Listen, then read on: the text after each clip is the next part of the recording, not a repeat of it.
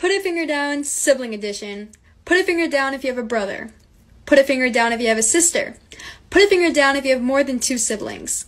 Put a finger down if you share a room with your sibling. Put a finger down if you have an older sibling.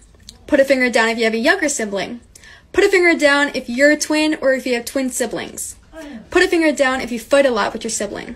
Put a finger down if you only have 1 sibling. Put a finger down if your sibling annoys you a lot.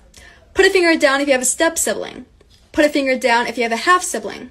Put a finger down if you have more than 4 siblings. I have 15 Put a finger down siblings. if you are the oldest sibling. And put a finger down if you are the youngest sibling.